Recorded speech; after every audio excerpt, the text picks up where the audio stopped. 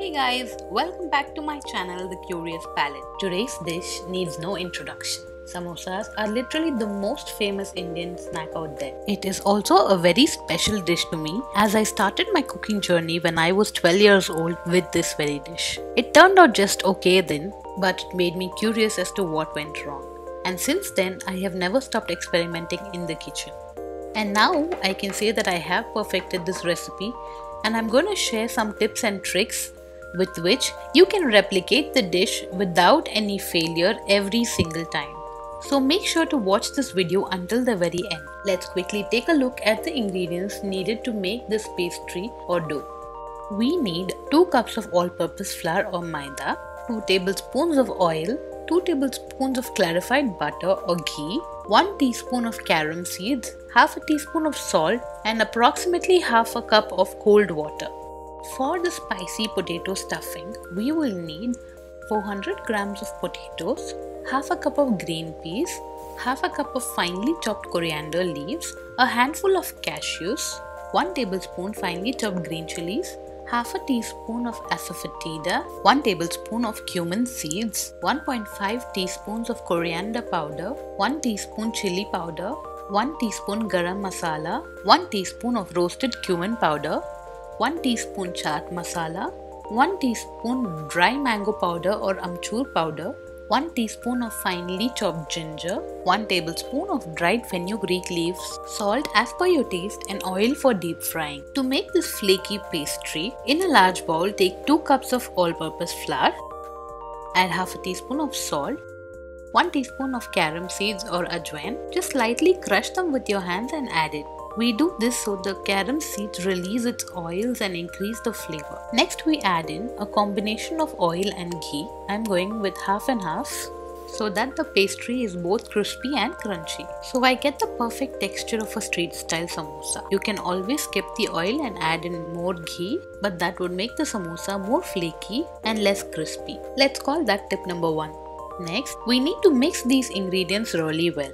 This would take a good 3 to 4 minutes, and if you have warm hands, try and refrigerate your ingredients before use. So the reason we do all of this is to make the pastry flaky, otherwise the ghee and oil will melt into the flour. After mixing it for 3 to 4 minutes, you will see a change in color, and if you hold the dough tightly with your hands, it should come together and not break apart. Let's proceed to kneading the dough. One really important thing at this stage is to use cold water to knead this dough.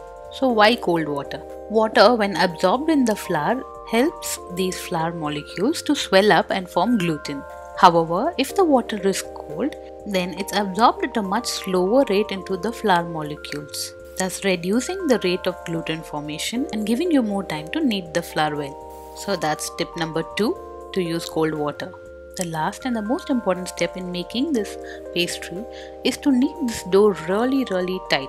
So start kneading by using the water little by little and in stages. You will mostly end up saving some water out of the half a cup of water.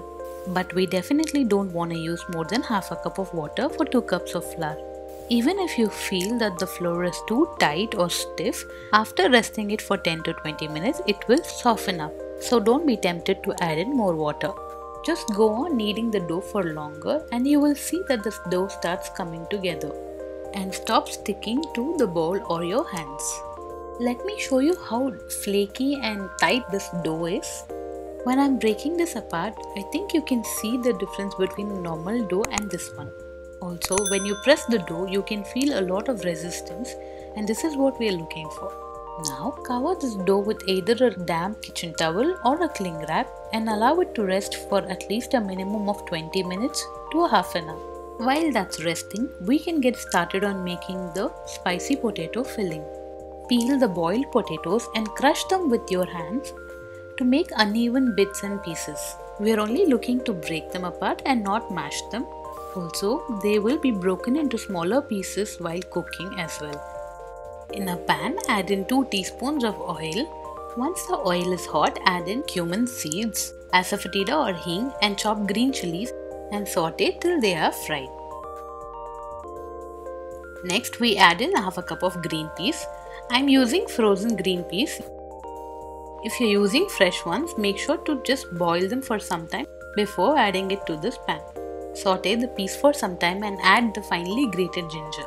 Ginger tends to stick to the pan, which is why we are adding it later. After some time, add the potatoes to this mixture and fry. Mix the potatoes well and crush any larger bits that are there. It's time to add in all the dry masala powders to this potato mixture. Now I am adding roasted cumin powder, coriander powder, the chili powder, the dry mango powder or amchur powder, chaat masala, garam masala, and finally the dried fenugreek leaves. Crush the kasuri methi leaves between your palm and then add it. This will enhance the flavor of the kasuri methi leaves. And salt as per your taste and mix this well. If you don't have dry mango powder or amchur powder, you could replace it with 1 teaspoon of lemon juice. Saute the potato mixture until the raw smell of all these powders are gone. Next, we add in a handful of broken cashews and finely chopped coriander leaves. Mix this well and turn the stove off. The spicy potato filling is now ready.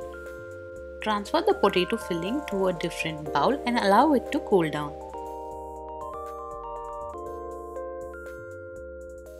Now that the filling is done, let's check on our dough that has been resting. We will need this one last time and also check out how this dough has gotten much softer compared to when we had let it to rest. I'm going to be making medium sized samosas, and so I will divide this dough into 8 equal portions, which means this batch yields around 16 medium sized samosas. You can increase or decrease the size of the samosa based on your preference. The dough is now ready to be rolled out. Let's roll this dough out into thin pastry sheets. If the dough is perfect, then this would not require any extra all-purpose flour or oil to roll them out. The dough will not stick to any surface and come out clean.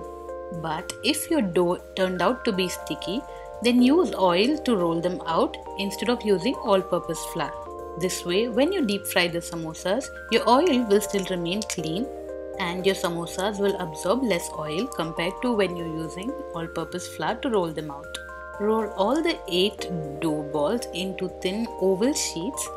The reason we roll them out slightly thinner than the consistency that we require is because once you remove the sheet after rolling, the gluten in the dough will shrink the sheets to some extent. Cut these sheets into halves and keep them aside, covered with a cling wrap or a wet towel in order to avoid these sheets from drying out. One important thing to remember is to roll out these sheets evenly on all sides. The thickness of these sheets should be around 3 mm and not more.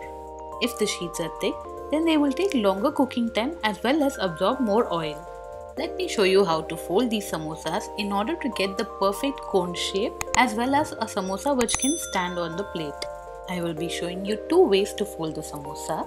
In the first method, place the semicircle such that the straight line is away from you.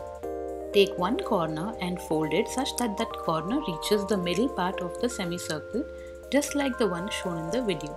Now, since this dough is not sticky, we will use water to make them stick. So apply a thin layer of water to the other half of the semicircle and bring it over the fold that we made earlier.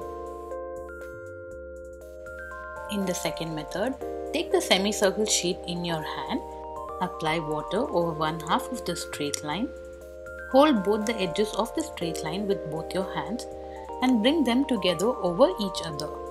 Press and seal the edges well in order to avoid the filling from spilling out into the oil while frying. To stuff the samosa, hold the pastry like you would hold an ice cream cone. Make sure the sealed side is towards you. With the help of a spoon, fill in the potato filling and make sure not to fill it too much or too less. To seal the samosa, make sure to apply a thin layer of water to seal the edges. Make a fold on the side which is away from you and bring this fold over the filling to the sides which we had earlier sealed. This fold is what will help the samosas stand. Repeat these steps and make all the samosas before we go on to the frying stage.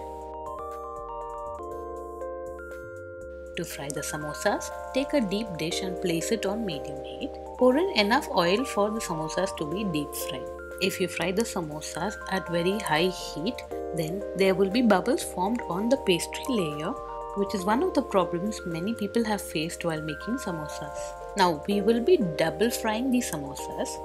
What this means is we will fry these samosas once in low heat and for longer time. This first fry is basically for the samosas to be cooked thoroughly.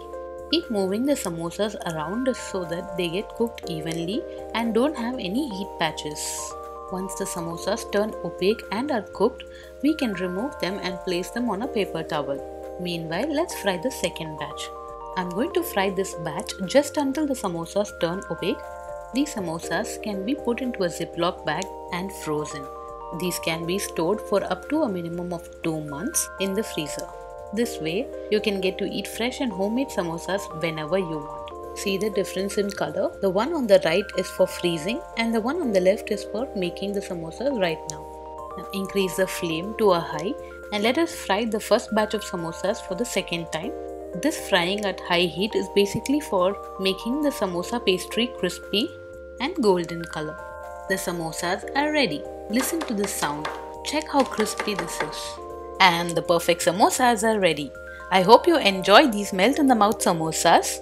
If you have any queries or suggestions, please leave them in the comment section below. Please give this recipe a thumbs up and subscribe to The Curious Palate. Bye bye. Take care.